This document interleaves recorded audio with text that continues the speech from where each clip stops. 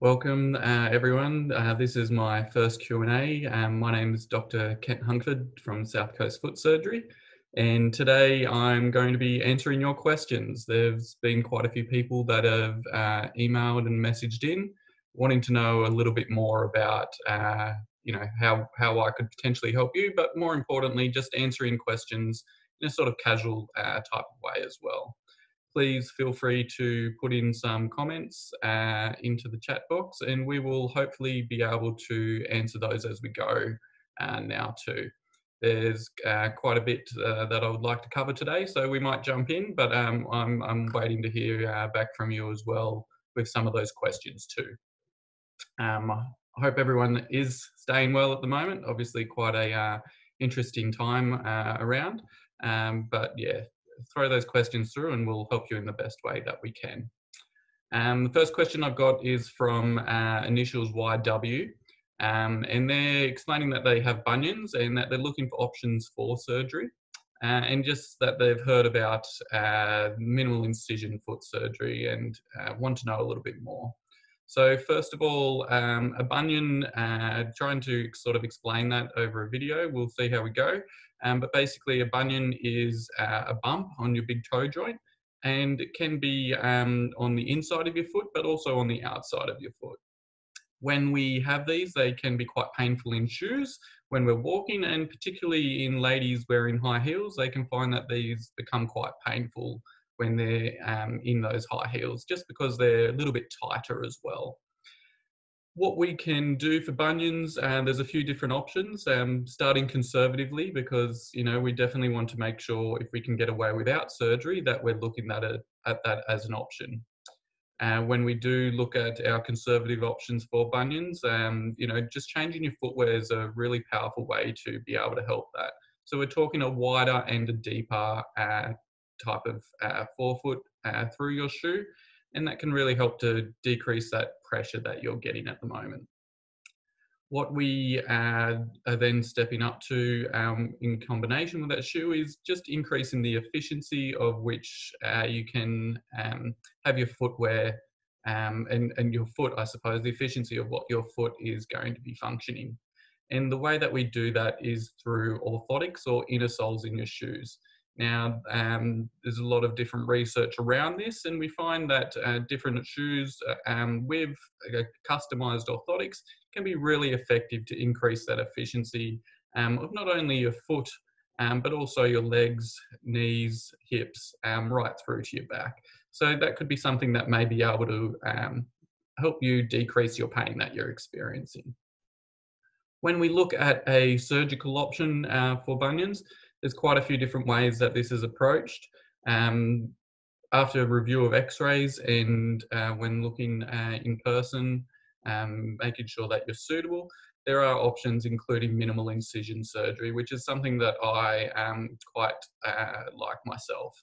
When we undertake minimal incision surgery, basically it is several small incisions that are around sort of 2 to 3 millimeters in length. And basically they just allow us to put a type of little burr, which looks a bit like a drill, I suppose. And that will allow us to fix up how your bunion is looking. So removing that bump, but also moving across part of your main bone there, which is your first metatarsal, so that it decreases how prominent and wide your foot is as well. When we do that, most people will have a really good outcome. And because of the minimal incision, it does mean that the skin heals quite quickly, but bone will still take as long as what bone needs to heal, which is a few weeks more.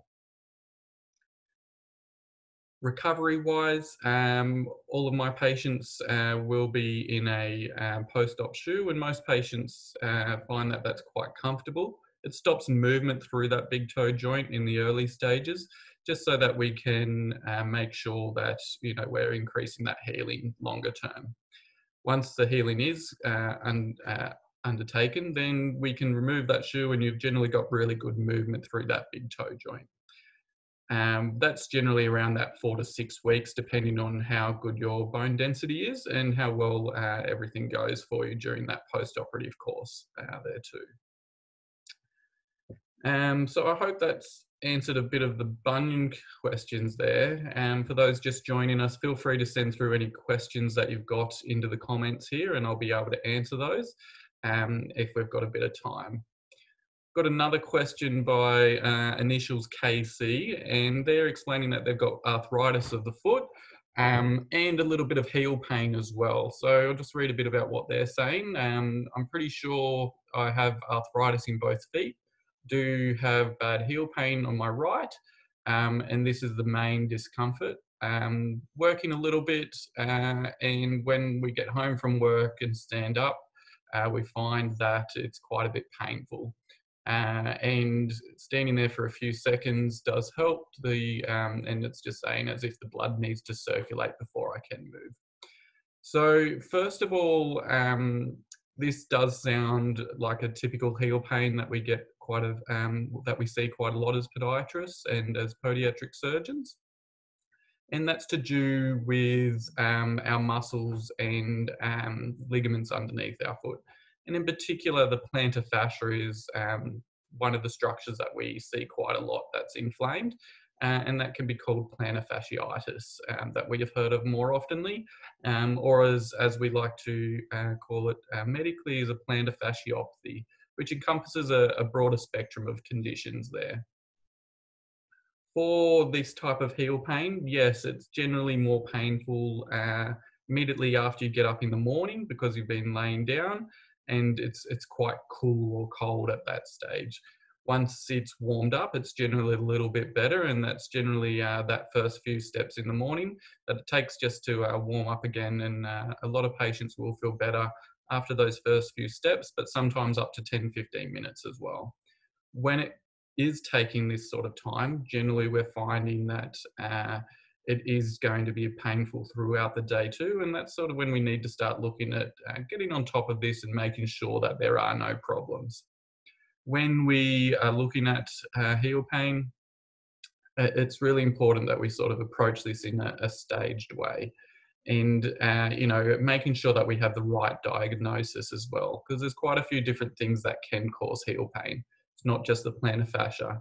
There's quite a few other different structures, including the heel bone, but also a lot of nerve conditions that can be affected as well. When we look at management of heel pain's quite well managed by stable, supportive footwear. And so this is the biggest thing that we need to look at. We talk or see a lot of patients that are in the hospitality industry, our servicemen and women that are on their feet longer, in defence, as well as police, our firefighters, ambulance. They're going to be more likely to have these concerns if they're not in a really stable shoe during that time.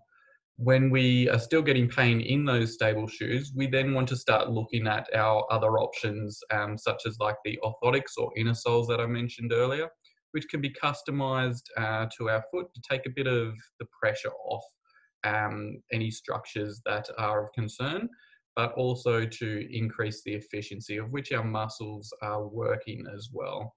We find that this can really help to decrease the pain. Sometimes we may benefit from a steroid injection or cortisone injection, a lot of people know it as, and that can help to decrease the inflammation.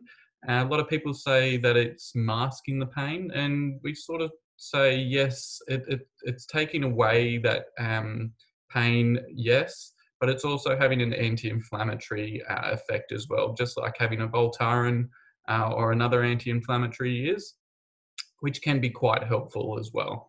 So generally the steroids, can really help to decrease that pain if required.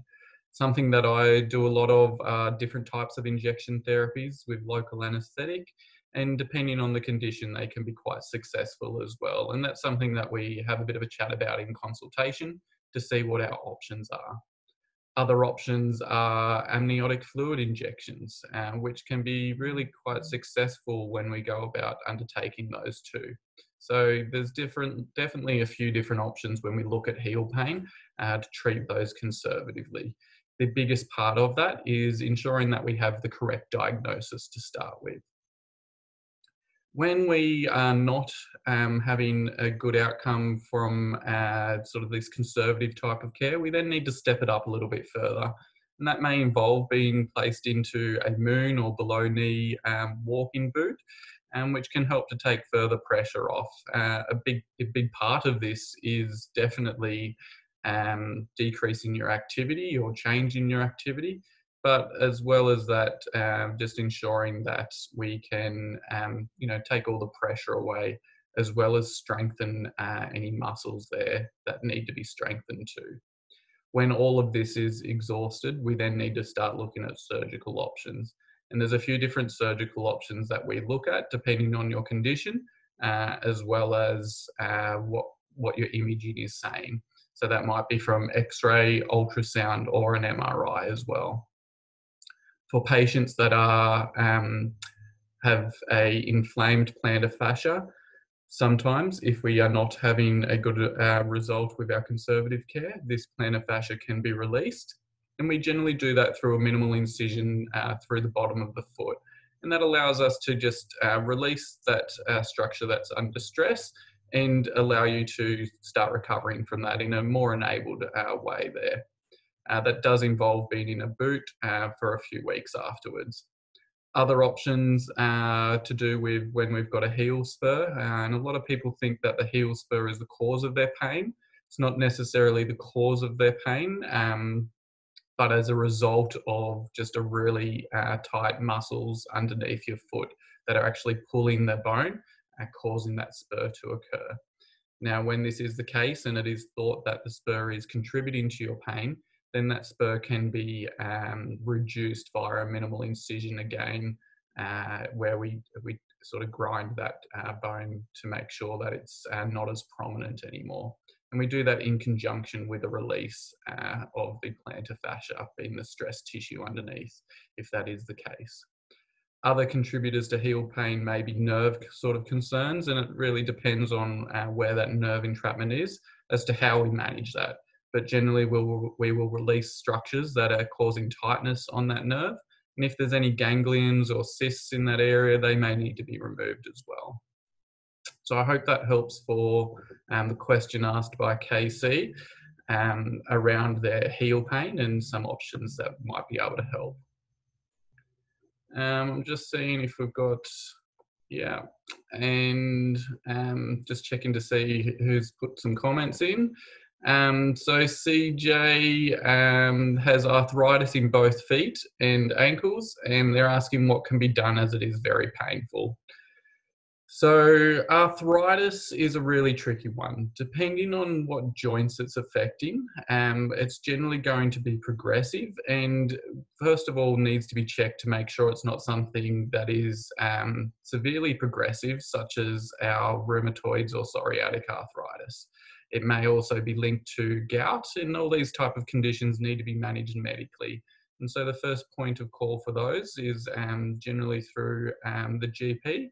But having that opinion is something that we can provide as well, and allows us to give you an idea of whether that is a good option or whether we want to explore that further.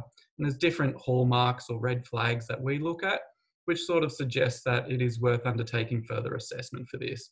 And we can refer you through to the correct person to undertake that.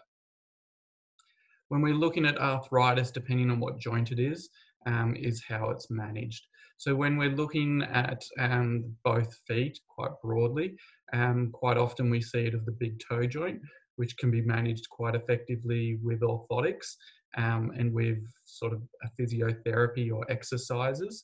When we're looking at the midfoot, depending on what joints we're looking at, there's different options that we can look at, including orthotics. And when we're looking at the ankle, there's different things again that we can look at to just reduce the movement or increase that efficiency. And that can be relating to orthotics, can be steroid injections. Some people will do dry needling. I like to do a lot of low-level laser therapy or infrared light treatment. But there's quite a few different options that you've got available there. When it's quite an inflamed event, we can look at a cam boot to take that pressure off completely for the short term, and just see how you respond to that as well. And that's generally undertaken with in conjunction with a steroid injection there as well. When we're starting to step it up a little bit further, there are surgical options available. These don't need to be necessarily fusing of the joints, but they can be taking any bony prominences away. But generally, we'll have to have a bit of a look at the imaging to provide the better option or best option for you in this case. When we're talking about sort of broad arthritis, it's really about settling that down. And so initially that may be undertaken through appropriate biomechanical efficiency of the foot. So that's increasing muscle strength and the structure of the foot through orthotics and good footwear, which we've explained a little bit already, but also just through making sure that we might modify activities a little bit more. So rather than maybe going for a run, you may find going for a swim a little bit more comfortable when we're looking at that.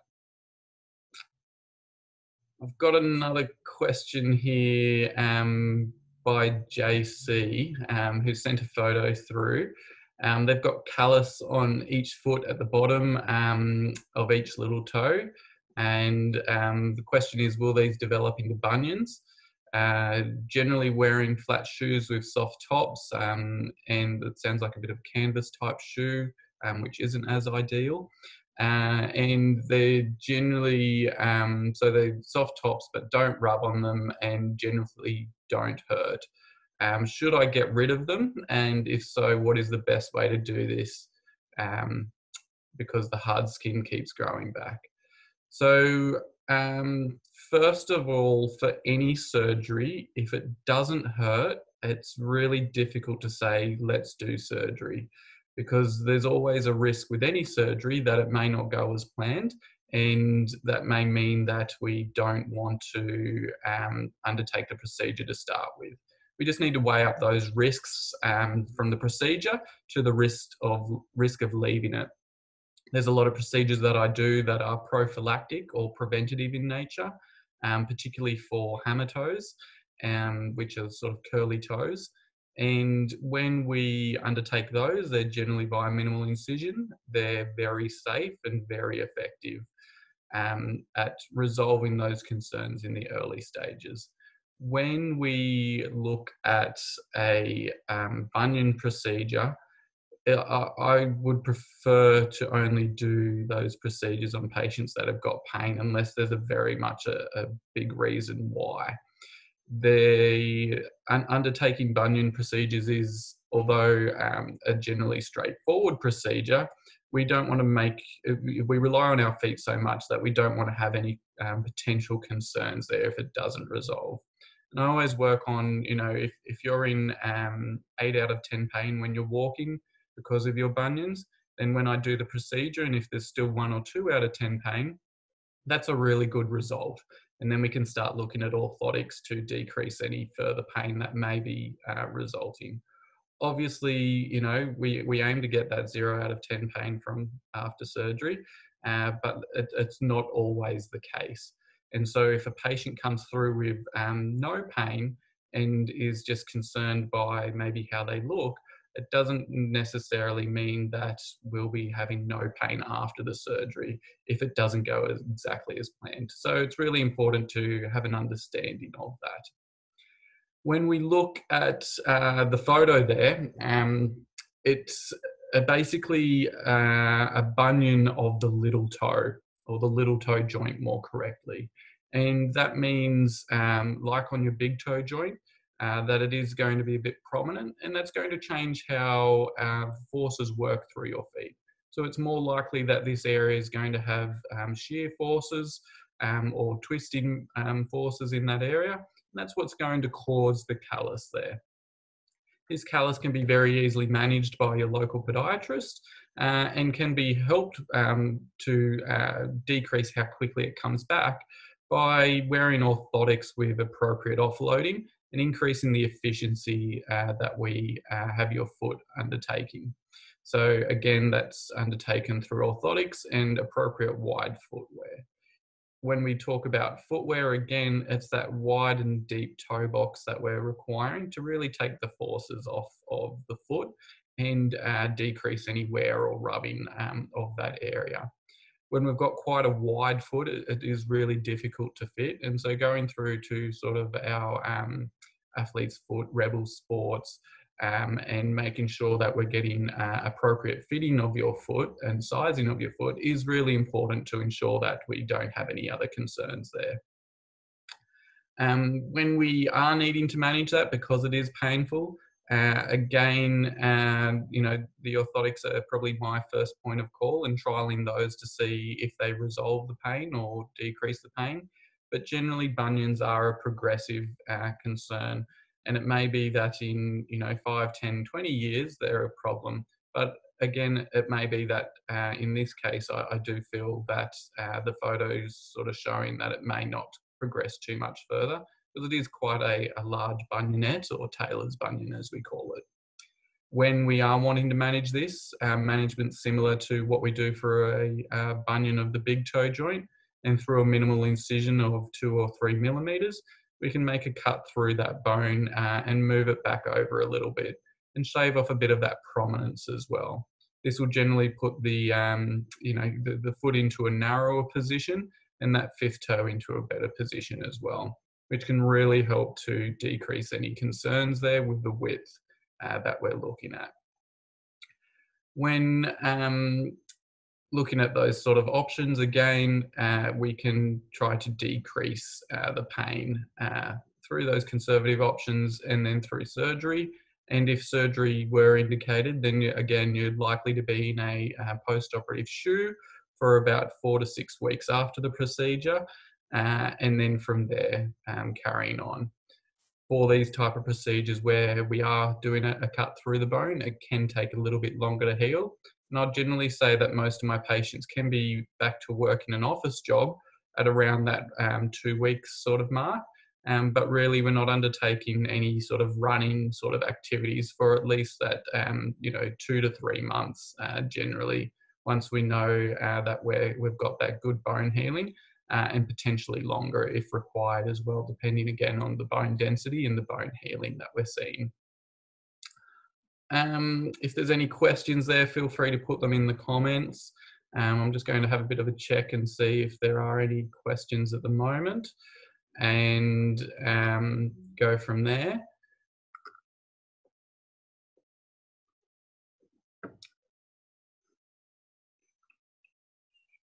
So we've got a question there around bunion surgery and whether it's costly. It depends on sort of who you're insured with, to how much money it may be out of pocket. What I would generally say is, we're looking at resolving your concerns so that we can continue on with pain-free life. And really that just depends on how much that's worth to you as well. Bunion surgery, is a few $1,000s, but without consulting, it's hard to say exactly what procedure and option that we would be looking for as well. Ensuring that we undertake the right procedure for the right person is really important, and from that we're then able to quote to enable that. Private insurance can help to decrease those fees, and it's really important that we get the best outcome for you at the right time as well. I know some patients, for myself, have come through that are young ladies in their early teens that are quite active sports-wise. Soccer players, for instance, with tighter shoes, sports shoes, are going to sort of more likely look at that option to enable them to start getting back into their sports and enjoying life. Now, that's quite an easy decision to make at that age, whilst we can keep ensuring that there's plenty of activity whilst we're young as well. So it's just weighing up those options as well. What I'm thinking is that there's been quite a few good questions. There's been some questions that have come through via email as well. There's quite a fair bit of information on different conditions on our website, southcoastfootsurgery.com.au. You could also send an email through to admin@southcoastfootsurgery.com.au. I'm thinking, seeing the good response to this video, is that we might hold another Q&A in a couple of weeks' time. And I'll make sure that I put that up on the Facebook page as well. So make sure that you like the page, share it if you like this video, so that we can share some of the information that we've gone through today, but also help other people answer any questions that they've got too. I really appreciate it for being able to share sort of the knowledge around, and your help in being able to do that is really quite important for me. If you would like an individual treatment plan or individual questions, then please feel free to get in touch with us. I am currently offering free initial video consultations. There are terms and conditions surrounding that, and they can be found on my webpage as well, so that we can make sure that everything's fine there. I'm going to have another look to see if there's any questions.